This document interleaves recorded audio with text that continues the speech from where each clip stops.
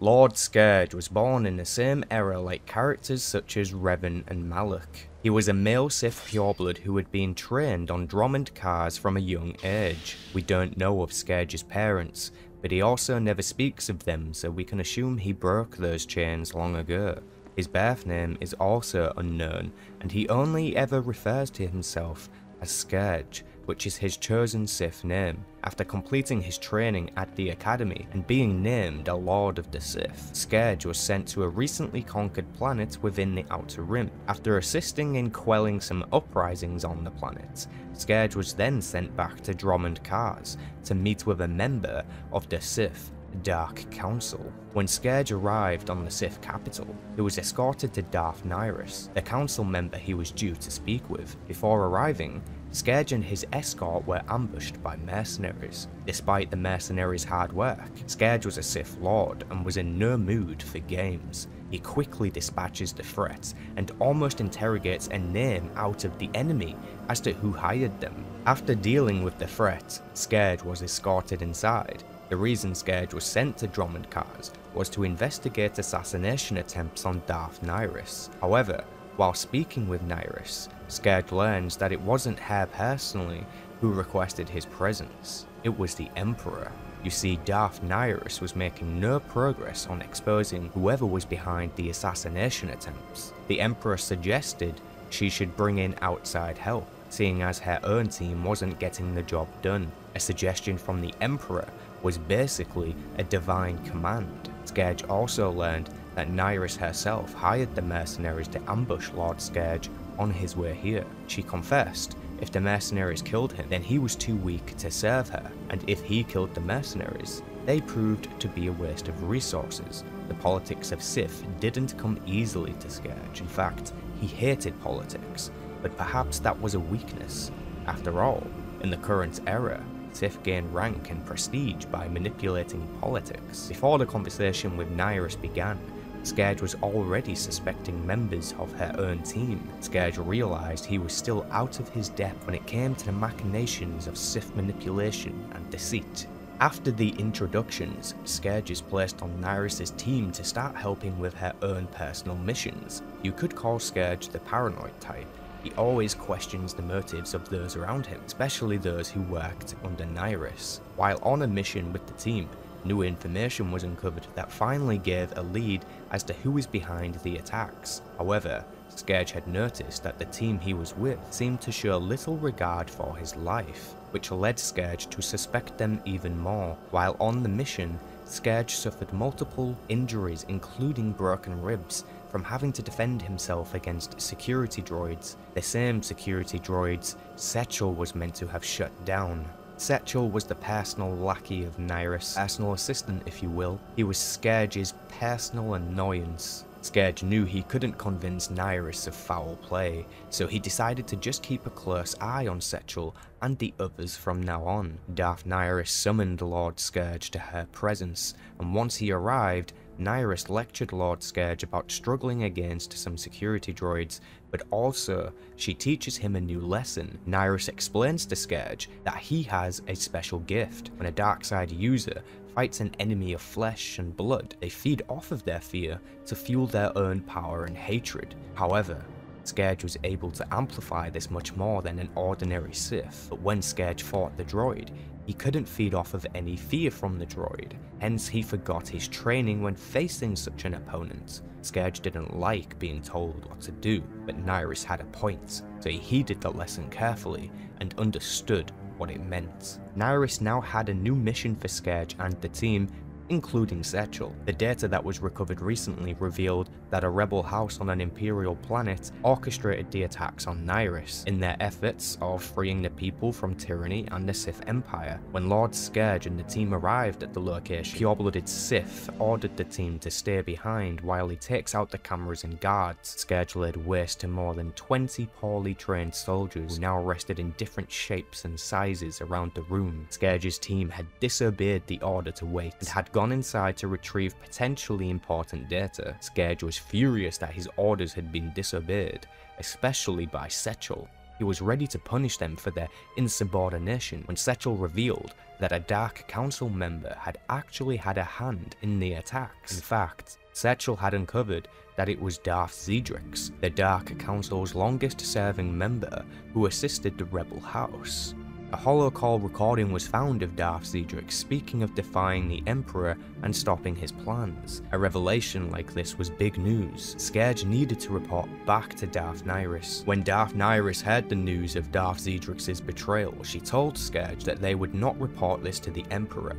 This made Scourge feel very uneasy. Defying the Emperor was not something anyone would recommend, but Nihilus wanted to deal with the situation quietly. She also didn't want to risk the Emperor murdering them all in an effort to save time. Seeing an opportunity to take out a rival Dark Council member was quite striking to Nihilus, but an assault on his stronghold would be too public. It would run the risk of people finding out about the feud, which could lead to the Emperor intervening. This needed to be dealt with quietly. SWTOR suggested an ambush. He could duplicate the same signal used for his holocall to transmit a message for a private meeting. If Zedrix took the bait, they could do to him what he was trying to do with Nihilus, assassinate him. Nihilus looks in the direction of Scourge and asks him if he's up to the task. While still being uneasy about the situation, Scourge accepted the mission. The chance to fight and kill a Dark Council member would be a great achievement for Scourge, and since Zedrix was a traitor to the Emperor, he would potentially be praised for doing it. After meticulously planning the ambush, Darth Zedrix takes the bait and arrives at the meeting location, but it was Lord Scourge that was there waiting for him. As expected, the Dark Council member had not come alone. He was escorted by two human Sith acolytes. Scourge waited by his hiding spot for the traitor to walk by. Then, he lunged out and almost killed the Dark Council member with one blow. At the very last second, Zedrix had activated his lightsaber and parried the attack. The element of surprise was over. The Dark Council member backed away, and his two acolytes pressed forward towards Scourge. Both acolytes came at Scourge with a roaring fury of anger. Feeling their dark side energy rise, Lord Scourge manipulates the Force to feed off of the acolytes' hatred and use it against them. While they fought well, Scourge would be the victor here. His power in the use of the seventh lightsaber form, Juya, was just too much for the acolytes to handle. Darth Zedrix addressed Scourge, saying he knew he works for Nihilus. Scourge stated that it was his honor and duty to kill him for betraying the will of the Emperor. Zedrix attempted to convince Scourge that Nihilus was playing him for a fool, manipulating him. Then suddenly, the pure-blooded Sith realized Zedrix was stalling so he could channel his own power, letting it swell inside so he could unleash a mighty arc of Force lightning at Scourge, who was engulfed in lightning, feeling a searing pain he had never experienced before. This was the power of a Dark Council member. Perhaps he was wrong to come here. Darth Zedrix explained to Scourge that Nihilus had sent him here to die, that he was a message. He could never defeat a Dark Council member who was being used for a game that went way over his head. Lord Scourge, despite the pain, was able to stand once again and face his enemy in the eye. Considering some of Scourge's own suspicions, what Zedrix had said made him stop and think for a moment. Scourge decided to probe his enemy with the Force to try and sense something underneath. He was confused by the news of Nihilus' potential betrayal, so he wanted to see if the council member was trying to lie. When peering underneath, Scourge sensed fear, desperation, and weakness, confirming that Darth Zedrix, as powerful as he was actually unable to deal a lethal blow to Scourge. The burst of lightning he displayed was the only reserve of power he had. Now, he was left with nothing. He was an old man, expiring. Scourge steps forward, telling the old man he knows he's bluffing. Zedrix extended his lightsaber to defend himself, but Scourge simply smacks it away with his own, sending the Dark Council member's weapon flying across the floor. Zedrix stumbled backwards to the floor, begging Scourge not to kill him, offering him anything he wants, even power. Scourge told Zedrix he could not give what he does not have. Scourge sliced his opponent in the chest and watched his body become limp on the ground. Darth Nihilus would want proof of his death, so Scourge knelt down, took a grasp of her, and then severed the former council member's head with his lightsaber. Lord Scourge was expected to report back to Nihilus straight after the kill, but much of what Zedric said had Scourge thinking. He was more than likely lying about Darth Nihilus, but the best lies are based on small truths. He wanted to question Setchel first, so he could determine whether or not he was being played by the Sith who rank higher than him. The pure-blooded Sith sneaks his way into Setchel's room in the middle of the night and grabs Setchel out of his bed while sleeping. The snivelling worm that Setchel was saw him screaming while Scourge loomed over him. He told him that if he cries out for help, he's dead. Now was the time for clear answers. Scourge interrogated Setchel about Nihilus. He even cut off 2 of his face tendrils to force him to answer quickly, as to not have time to think up a lie. After Setchel confesses that Zedric wasn't behind the attacks, and that instead, Nihilus had orchestrated the entire thing to draw attention away from herself. Before Scourge could press for more answers, the door of the bedroom flew open. Darth Nihilus stood at the other side. He told Lord Scourge that all his questions would be answered, but if he should hurt Setchel again, she would end him. The 2 of them held a private conversation where Darth Nihilus explains to Scourge that she is part of a very secret cult within the Sith, who are set on bringing down the Emperor. Shocked at the revelation, Scourge didn't know how to react. He'd been played for a fool. Darth Nihilus further explained that the Emperor would soon attempt to start a war against the Republican Jedi. In this current era, Sith and Jedi have not fought each other for nearly 1,000 years. The last war was the Great Hyperspace War, which the Republican Jedi won. The Sith were pushed back to the Outer Rim. Going back for another war would just end in the same result. Besides, after their defeat at the hands of the Republic, the Sith were thought to be gone. Technically, they were all in hiding. Nihilus also told Scourge that the Emperor had long ago consumed the Force energy from hundreds of thousands, maybe millions of people, and that he would likely do the same thing again. The harsh weather and climate in Dromund Kaas was the result of dark side practices by the Emperor, so the notion he could do something so drastic wasn't a crazy thought. However, Scourge was loyal to the Emperor and would need more convincing. Darth Nihilus agrees to take Lord Scourge to the planet where the Emperor consumed the Force, so he could see for himself what the Emperor had in store for his allies in the future. After a short hyperspace flight, Darth Nihilus and Lord Scourge enter wild space on the Outer Rim, the sector of the galaxy that housed the Emperor's former home world, Nathema. Upon entering the system, Scourge could only sense the faintest whisper of the Force. When they both landed on the surface of the planet, Scourge saw the truth behind Nihilus's words. The world was completely barren. There was no immediate sign of life in any direction, and when trying to reach out to the Force, all Scourge could sense was the void. Not being able to feel the Force translated into a feeling of discomfort and mental agony. The longer Scourge stood on the surface, the harsher the pain would become. Having no sense of the Force was like taking oxygen away. The Force was meant to be everywhere, part of everything, yet here, there was nothing. The realization of the Emperor's true power level came crashing down on Scourge like a small Pelko bug in the blistering rain. The running theory was the Emperor consumed all life on this planet to fuel his own immortality. After all, he had already lived for over 1,000 years, and that was just what they knew of. What Nihilus was originally explaining was now clear to Scourge. The Emperor was a madman, addicted to power. If he could do this much damage to a whole planet on his own, Scourge didn't want to think about what the Emperor might do to him if he were to be caught as a traitor. Scourge told Nihilus that he'd seen enough. After bearing witness to the Emperor's destructive powers and listening to Nihilus's long story about the Emperor's history, Scourge agrees and joins Nihilus in finding a way to stop the Emperor. Just before leaving the system, Darth Nihilus spots another ship that just dropped out of hyperspace. Nihilus scanned the ship, which didn't show up as anything she recognized. Without too much hesitation, Nyris fired on the ship immediately with her ion cannons. The shot was a direct hit, fries the systems of the ship, which results in it crashing downwards into the gravity pull of Nathema. Scourge and Nyris follow the downed ship to where it crash landed. Scourge made his way carefully onto the ship and navigated the layout. He came across an unconscious human male in the cockpit. He had been knocked out on the crash landing.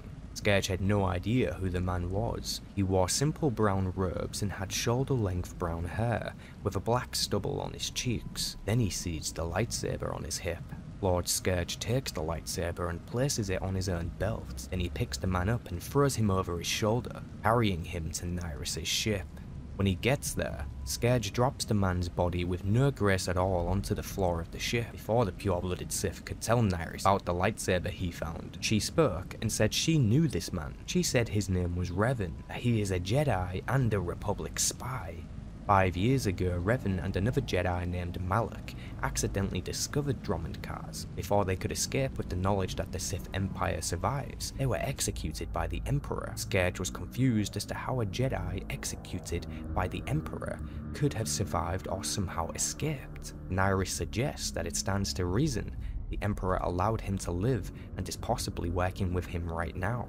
Based on this theory, they decide to take the Jedi Revan with them as a prisoner and to interrogate him on what he knows of the Emperor. Scourge was very much looking forward to his first time interrogating a Jedi. They tied Revan to a chair and drugged him with specific chemicals that wouldn't only make him feel drowsy, but also limit his capability of connecting to the Force. The drugs wouldn't cancel out any pain though. During the first session of interrogation, they only learned that the Jedi had lost a lot of his memories, so he wouldn't be much help in terms of new information, but he did share that he killed his friend Malak for reasons that are complicated. Darth Nyris wanted answers to the important questions. How did Revan escape the dungeons and being executed? What was his relationship to the Emperor? And why was he on Nathema the same time they were there? The interrogations were not going well. As skilled as Scourge was with the art, the Jedi Revan was simply not breaking. Even though he was drugged, he could still call on the Force to help him resist the torture. Scourge knew interrogation could work, but he also knew if he pushed any harder, he risked killing the Jedi. Failed attempt after failed attempt led Scourge to tell Nyris that Revan simply did not know the answers. His mind had been wiped somehow. Nyris knew how. She knew that the Emperor was able to indoctrinate people, force them to be loyal. The Emperor was powerful enough to do this. It was possible that he lied about executing Revan, and that he possibly enslaved Revan's mind and sent him back to the Republic as a spy of some kind. Nyris was now mostly interested in finding out how Revan was able to free his mind of the Emperor. They could sense he was not indoctrinated. Scourge warned Nyris that it could take years to learn what happened to Revan, to study him, yet she had patience, just like the Emperor. The fact that the Emperor did this means there was credit to the story about the Emperor wanting to attack the Republic and Jedi again. This was something that was still off the table for the Sith right now. They just wasn't in a strong enough position to fight them in a full-scale war, and the last time they fought, the Republic thought they drove us to extinction. It was imperative that their existence was kept silent so that they had time to build their strength. This all gave vindication to Scourge. He knew he was going to do the right thing and stop the Emperor. Over the next few years, Lord Scourge stays within the service of Nyris and is usually the only person to visit Revan now. In fact, he became somewhat obsessed with the Jedi. However, the relationship between them had somewhat changed. They still kept Revan drugged, so he couldn't escape. But it was possible to have a conversation with him at the right time, which Scourge and Revan did quite a lot over the years. Scourge never revealed his name to Revan, didn't want him to think they were friends. He was still his prisoner. Scourge couldn't help but be in awe of Revan. He could sense his power in the Force. It was strong indeed, yet Scourge still managed to obtain some information from Revan. It wasn't much, but he learned that the Jedi Order had wiped his mind, and that Revan came to Nathema on a journey to discover his past and lost memories. What Scourge also discovered about Revan is that he was incredibly powerful. Even while drugged, he could sense his huge connection to the Force. Unlike the Sith or practical Jedi, Revan had experienced both sides of the Force, which Scourge thought made him more powerful. In some way, Scourge was no fool. He knew that if the Jedi had more warriors like Revan, then it was no wonder they lost the war against them nearly 1,000 years ago. It wasn't fear for the Jedi, it was respect.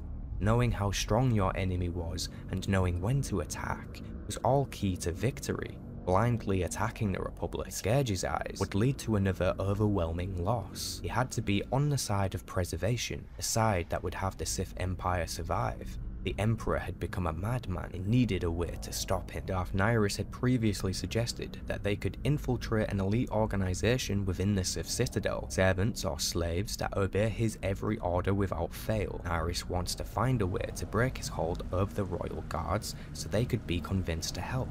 Scourge didn't have much faith in that plan, but time would tell. What time told Scourge was that Nihilus was complacent in their ultimate goal. Over the last few years, she had lost interest in Revan and seemingly forgotten about stopping the Emperor. When Scourge next visited Revan, the topic of defeating the Emperor was on the lips of each. Revan attempted to suggest that they could work together to take down the Emperor, as allies with a mutual enemy. Scourge thought the idea to be a tragic attempt at gaining his own freedom, but Revan had also said that it didn't matter if Scourge wasn't convinced. Soon, he would understand. Pure-blooded Sith had no patience for Revan's game. He tried to tell Scourge that the Force had shown him a vision of sorts that showed Revan his freedom. As a dark side user, Scourge did not have access to such powers, at least not in the same way Revan did. Seeing visions of the future was a more lighter-tuned Force power. Scourge told Revan that it was said Naga Sadow had visions of the Sith winning the Great Hyperspace War, but that didn't work out now, did it? Unconvinced, Lord Scourge ended Revan's social call early and carries on with his next task. Shortly after, the lackey of Darth Nihilus, Setchel, contacted Scourge to let him know that someone was trying to contact him and arrange a meeting. Setchel couldn't offer any more details other than the person who wanted to meet him wanted to meet alone. Lord Scourge was of course very skeptical of this and questioned Setchel further, but he had nothing more to tell, even after Scourge gave his throat a quick squeeze through the Force. The pure-blooded Sith accepted the invitation for a meeting, but he wouldn't be going alone. Scourge arrived first at the meeting location, brought along Nihilus' best security team, led by a human named Murtog. It didn't take long for Scourge to sense the arriving presence of his mysterious contact. The pure-blooded Sith had set up a trap inside a cave with a dead end. When the stranger advanced through the cave, Murtog's team yelled some words, and suddenly, a little astromech droid accompanying the stranger lit up the room with a bright light. Scourge could hear a lightsaber and shots being fired. When the light finally dimmed, Scourge laid eyes on a human female holding a blue, double-bladed lightsaber. She was a Jedi. But why was a Jedi here, a Sith capital homeworld? The revelation shook Scourge to the core. She must have been here to rescue Revan. That was the only thing he could think of. Was Revan telling the truth after all? Had what he said about his vision been a warning to Scourge about this Jedi coming to free him? Or maybe it was more than that. Maybe she could also help defeat the Emperor. By the time Scourge put all this together, the Jedi had dispatched Murtog and his team. They both then engaged in a heated conversation about Revan. Mitra confirmed that she was here to rescue him, if necessary. After explaining the situation to the Jedi, including the whereabouts of Revan and the task of defeating the Emperor, they both decided to join a temporary alliance. But she wanted proof of his commitment to the cause, of taking down the Emperor and freeing Revan. They both agreed to a new meeting place so Scourge had time to collect the evidence. He did so by visiting Setchel inside one of the clubs within Kaas City. Setchel wasn't expecting to find Scourge ringing his buzzer at the club's private room, but when he opened the door, Scourge charged in and grabbed the pathetic redskin by the throat. He told him, "Make any sound louder than a whisper, and your life will end in unbearable agony." Scourge had to find out how long it would take Nihilus to find out Murtog is dead. If Scourge was to follow through with the plan, it would mean betraying Nihilus. So he had to figure out a time frame of when she would become wise to something going on. Setchel told Scourge he had about 3 days at best for Nihilus to notice the absence of Murtog. That means Scourge had to work fast, With just 3 days to get a plan in motion, the stakes were high. What Scourge had really come for was incriminating files about Darth Nihilus and the other Dark Council members who planned to betray the Emperor. He knew SWTOR kept a record. It was a smart move to have a collection to use as leverage one day. Scourge was right, SWTOR had the files he needed, but he warned Scourge about Nihilus having his head. But that wouldn't matter, because the moment Scourge had the files, he grappled the tiny pureblood and snapped his neck while suspended mid-air.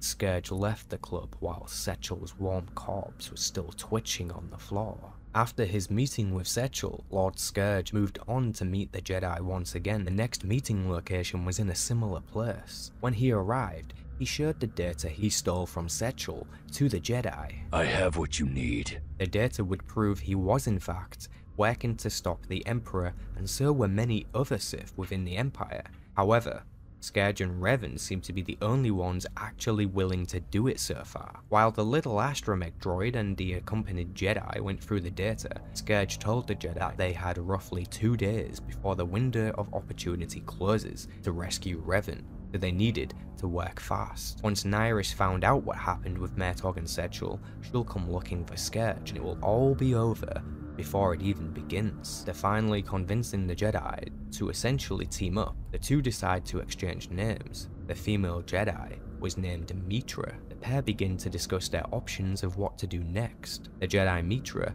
suggested that Scourge simply take her to Revan, then she would handle the escape.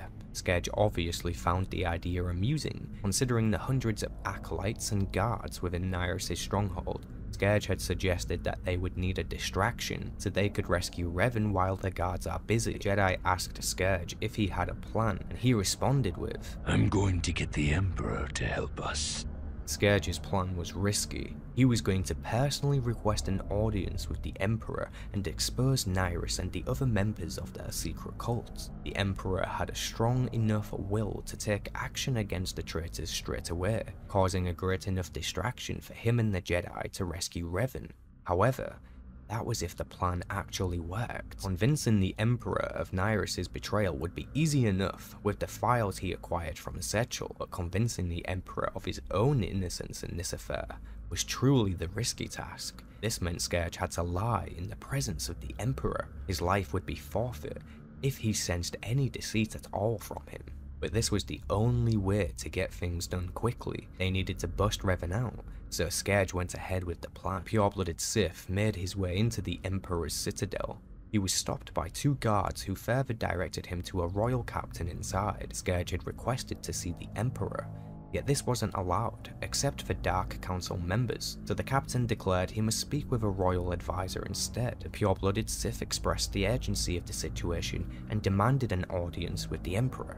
The captain warned Scourge that if he was wasting their time, he would be punished. Scourge pressed on, and the captain relented. The royal captain then escorted Scourge down the halls to the Emperor's throne room. The pure-blooded Sith made sure to take a mental note of the pathway they took, as he may need to refer to it later when they eventually make their own assault on the Emperor. Scourge entered the throne room and walked slowly down its center pathway. For a moment he worried that the Emperor would be able to sense the truth of his thoughts, but he reminded himself the Emperor is not all-seeing. If he had been, he would have already known of Nihilus' betrayal. As he walked, Scourge saw the Emperor's throne at the far end of the room. As he grew closer, the throne swiveled around to face him, and for the first time in his life, Lord Scourge laid eyes upon the Emperor. He saw an unremarkable figure clad in dark robes. The Emperor rose to his feet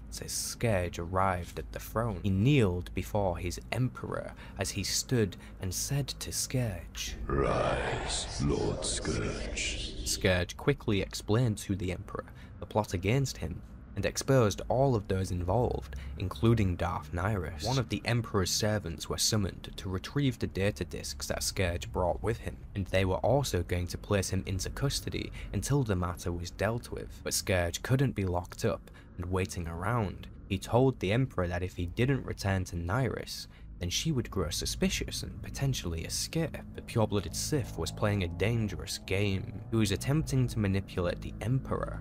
Fortunately for Scourge, This time it worked. The Emperor told Scourge he was brave to speak to him in this way, and that he would reward the initiative. He declared Lord Scourge next in line for Nyrus' seat on the Dark Council, which the pure-blooded Sith gracefully thanked the Emperor and bowed before him. The Emperor then spoke and said, "If your information proves false, however, you will suffer a fate more terrible than anything you can imagine."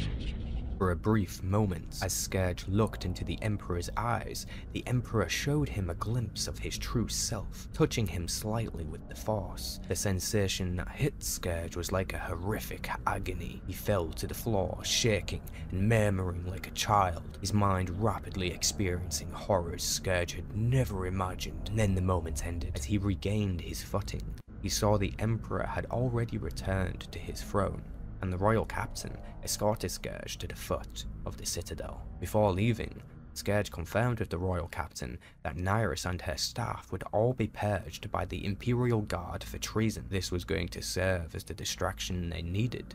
The captain added that the attack would be soon, and that Scourge should stay out of the way, but for now, return to Nyrus. The next phase of the plan was to get the Jedi Mitra inside Nyrus' stronghold to help rescue Revan when the time was right, but they pretend that she was a new slave for Scourge to get her inside. The plan in disguise was enough to get past the front guard back at Nyrus' stronghold, but the guard had told Scourge Nyrus was asking about him. This was bad news. This meant she was getting suspicious about Setchel and Murtog going missing when they were actually both dead. The Jedi Mitra exclaimed to just take her to Revan already, but Scourge knew that was too risky right now. As the two were talking about what to do, several loud explosions went off around the stronghold. The Emperor's guard had already mobilized and started their assault on Nyrus. They were using artillery to break down the outer walls. This was the moment they were waiting for. This was the plan. They both moved into action and headed towards Revan's prison cell. When they got to the cell in the dungeons, they saw Revan had already somehow convinced the guards to let him out so he could help escape in the attack. Now that they were finally reunited, Revan learned Scourge's name and made a joke about not being surprised why he didn't tell him in the first place. It was a terrible name. Before leaving the dungeon, Scourge stabbed Revan with a drug that would help him wake up, so to speak. The female Jedi Mitra also gave him something. It was his mask. When Revan held it, he fell unconscious to the floor. At the same time, Darth Nyrus showed up down the hall. She saw Scourge helping Revan, and she saw the female Jedi. Quickly putting together the fact it was Scourge that betrayed her, she began attacking them with a shower of purple lightning. Despite their combined efforts, the Jedi and Scourge could not overpower Darth Nyrus. She was old, but that didn't stop her. Just as Nyrus was about to land a killing blow against Scourge and the others, Revan jumped into the chaos, wearing his robes and mask. He told Nyrus, "I am Revan Reborn, and before me, you are nothing." Revan was able to completely redirect Nyrus' Force Lightning attack, which returned to her and completely overwhelmed her, until she was nothing more but charred ash, smouldering on the permacrete floor. Scourge rose to his feet after the battle ended. He couldn't determine if Revan looked more intimidating and powerful now he wore a faceless mask. Perhaps that was just because he witnessed Revan single-handedly overpowered Darth Nyrus. The reason didn't matter to Scourge, but he was more confident than ever that Revan would be the one to help him stop the Emperor. Scourge gave Revan his green lightsaber back, and Scourge continued to get both of them out of the stronghold. Together, the three returned to the last cave used as a meeting place. Scourge didn't immediately go inside with them though. He decided to go to Kaas City instead so he could retrieve supplies, and also possibly find out if the Emperor stretched his military too thin. Right now could be the best time to strike while his Imperial Guard are deployed. After learning what he could and getting the supplies they needed, he headed back to the cave. When Scourge arrived, he saw Revan and Mitra watching a holovid, but Revan didn't seem too keen to discuss the details around who was in the holovid. Scourge knew they were allies and not friends, so he pressed the matter no further. Besides, friends were a liability to Scourge. He was a Sith Lord. He explained to the two Jedi that the Emperor had not only killed the 5 Dark Council members involved in the betrayal, but in fact, he had killed all 12 members of the Dark Council to send a message to the Empire. Within one day, the Emperor had assaulted 3 strongholds, including Darth Nyrus's, and then summoned the remaining 9 for an audience at the Citadel. None of them left alive.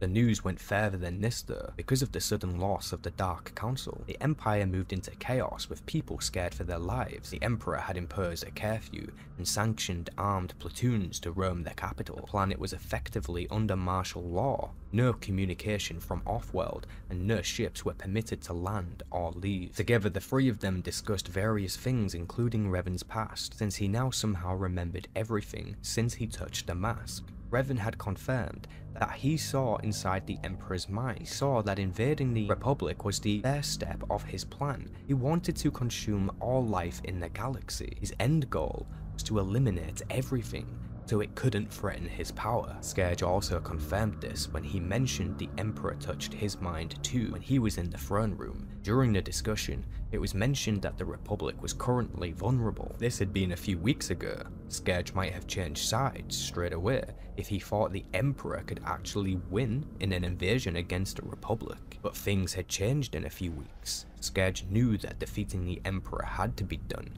Purging his entire Dark Council and consuming the entire Sith Armada on Nathema was sign enough of the Emperor's insane conviction. The pure-blooded Sith remained committed to the cause. The next plan of action would be to wait until the next day, while the female Jedi lay asleep and Revan was distracted watching the holovid again in the cave. Scourge was restless and decides to take the time to meditate.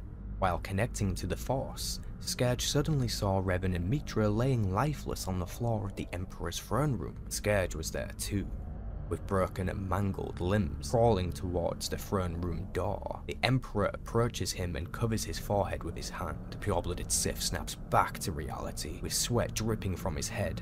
At first, Scourge thought this could have been a dream or nightmare, but it was too vivid.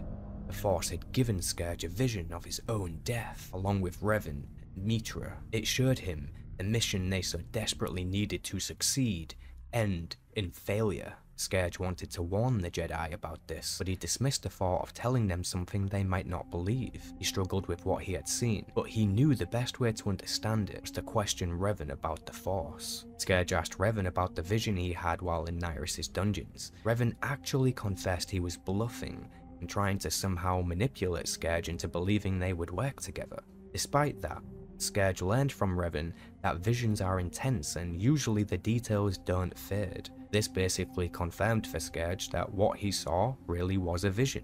But Revan had also told him that the Force only shows you one of many possible futures. They come to you to help guide you toward the right path. Scourge took from this lesson that the vision he saw was not absolute. The next day, the three leave the cave together to embark on their ultimate goal: defeat the Emperor. They could not use a speeder to directly approach the Citadel, so they had to make their way partly on foot, which was no problem since the streets were mostly empty due to curfew. When they arrive at the entrance to the Emperor's Citadel, the door bursts open and the Royal Guard surrounds the trio. Scourge quickly took action and told the guards, "My name is Lord Scourge, and I demand a meeting with the Emperor."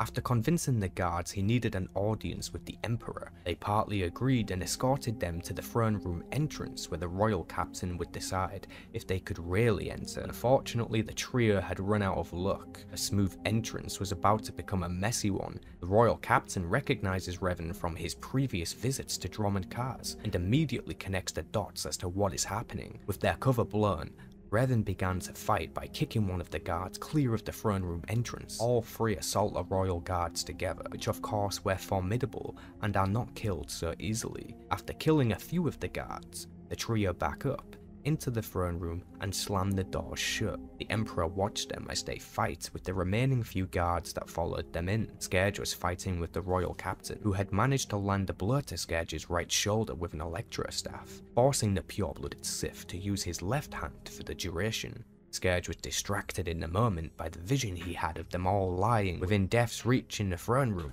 He came to his senses and knocked the captain to her back. When she crawled over to her weapon, Scourge met her there and slammed his boot down onto her hand. He drinks in the fear of his victim and then decapitates her. Mitra had called to Scourge that they needed to help Revan, who had already charged the Emperor. Scourge could see the Emperor stood over Revan as he was about to swipe at him and end his life. Mitra intervened by hurling her lightsaber at the Emperor's weapon. The pure-blooded Sith realized that if she aimed for the Emperor rather than his saber, she could have landed a killing blow, as he was caught completely off guard. Regardless, Scourge pressed forward, and together the three of them stood before and to oppose the Emperor.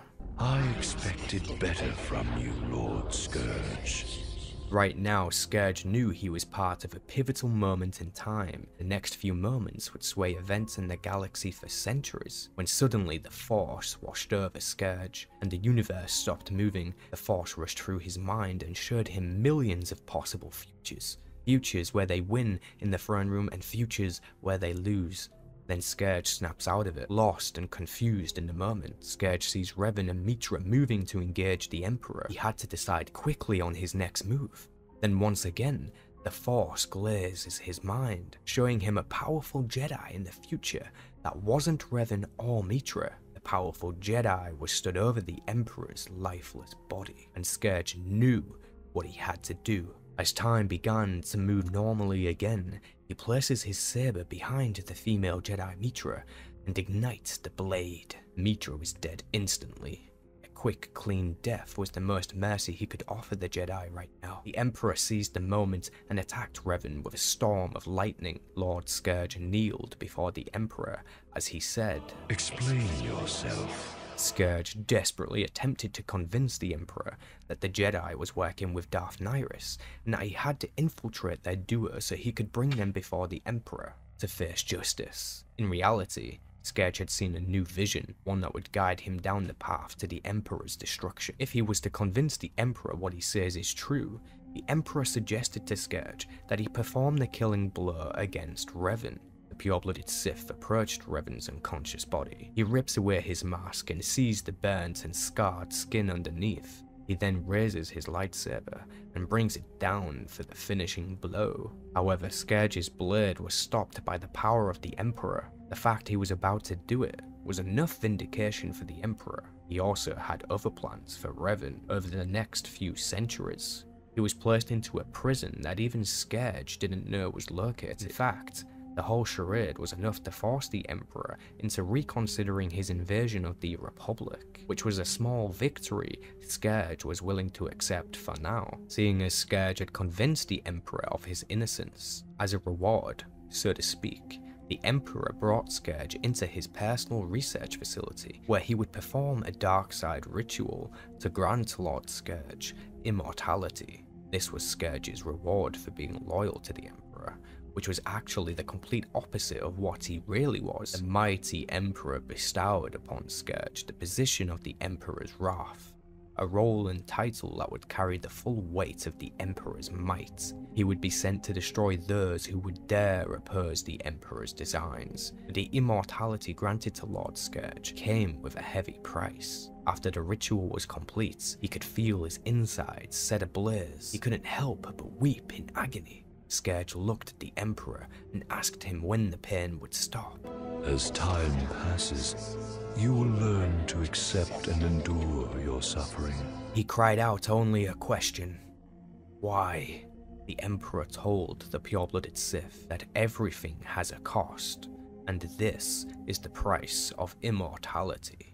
Lord Scourge would spend the next 300 years learning the strengths and weaknesses of the Emperor, all while awaiting his prophesied champion to make an appearance. In this time, Scourge had also become much more powerful and more wise, but still retained his threatening demeanor. His actual existence became a legend over the years, as his and the Emperor's appearances were not often. Scourge was mostly sent to discreetly handle specific tasks set out by the Emperor. Only Lord Scourge and a few others even had access to the Emperor's fortress, which would be heavily guarded and usually move around within Imperial space. The Dark Council of the current era had no direct contact with Scourge. In fact, even they were not sure of his existence. The most recent task set before Scourge was to eliminate a Dark Council traitor on Quesh.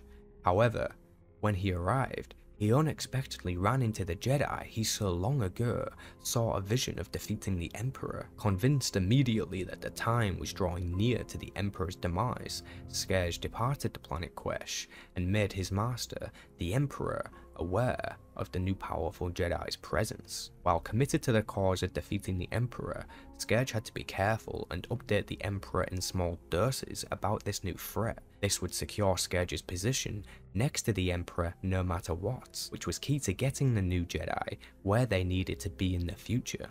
Eventually, the new Jedi hero proved their worth when they assaulted the Emperor's personal fortress along with a few Jedi Masters. However, the assault ended in failure and the Jedi were killed or mind dominated. The new Jedi hero was one of the few who returned to the dark side. After a week or so of indoctrination, the Jedi managed to break free from the Emperor's control and fight their way to freedom. Before escaping the fortress, Scourge confronted the Jedi and explained the entire story to them about defeating the Emperor. He then pledged his alliance to them and asked to visit their Jedi Council so he could give them information on how to defeat Darth Vader. Scourge explained to the current Jedi Council that the Emperor had dominated the minds of some Jedi Masters that were part of the previous strike team. He would use them against the Republic in the current war that was raging on. While the Jedi hero went on missions to free the Jedi and aid the Republic in war, Lord Scourge was making preparations for the Jedi to be able to face the Emperor. When the time was right, he would personally escort them there. Once the Jedi hero was ready, they met with Lord Scourge on the planet Dromund Kaas. Scourge had arranged safe passage for them and coordinates to a safe landing area. Currently, the Emperor resided in his dark throne room, which was different to the one from many years ago. The Jedi hero and Scourge battled their way to the Emperor. However, Scourge was separated from the group, and the Jedi had to go on alone to face the Emperor. The next communication Scourge received was the Emperor had been defeated and that he was dead. However, Scourge could sense that he wasn't truly gone. Scourge had a bond with the Emperor, and he did not feel that bond break.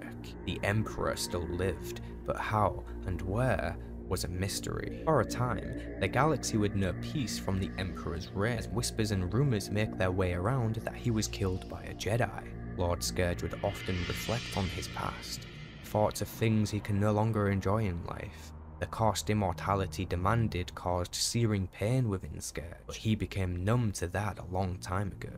Now he has no taste, no smell, and he even suggests he could be colorblind, all of which added to the final cost. A few years later, the Emperor returned in glorious fashion under the guise of Valkorion.